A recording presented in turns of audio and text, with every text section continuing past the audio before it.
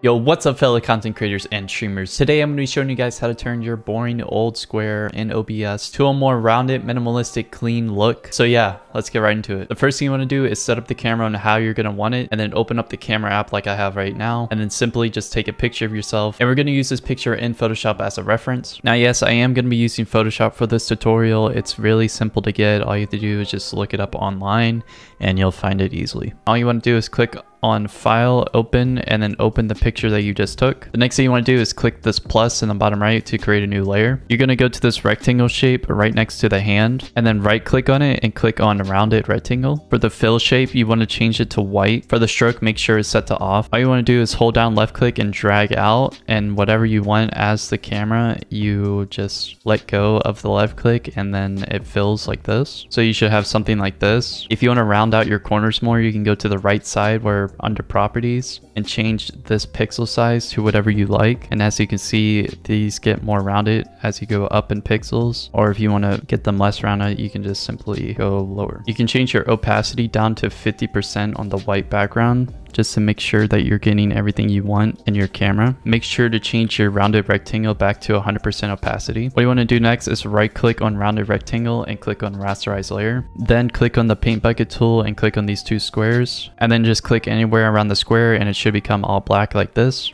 The next thing you want to do is click on File, Save As. Click on where it says Photoshop and change this to JPEG, and then save it wherever you like on your computer. All these numbers are good, so just click OK. Once you have that saved, what you want to do is click on this little history button up here, and then left click on where it says rasterize layer. The next thing you want to do is double click on rounded rectangle 1, and then click on color overlay, and then make this full black. You can remove the background, aka you. Right click on rounded rectangle and click on rasterize layer style. Then go to filter, blur, and Gaussian blur, and then this is going to be your drop shadow. So for me, I'm just going to have it around 8, and then just click OK. And then to save this, just click on File, Save As, go to where it says Photoshop, change this to PNG, and then save the picture wherever you like. Once you have those two things saved, the next thing you want to do is go into your OBS. The first thing you want to do is add your video capture device.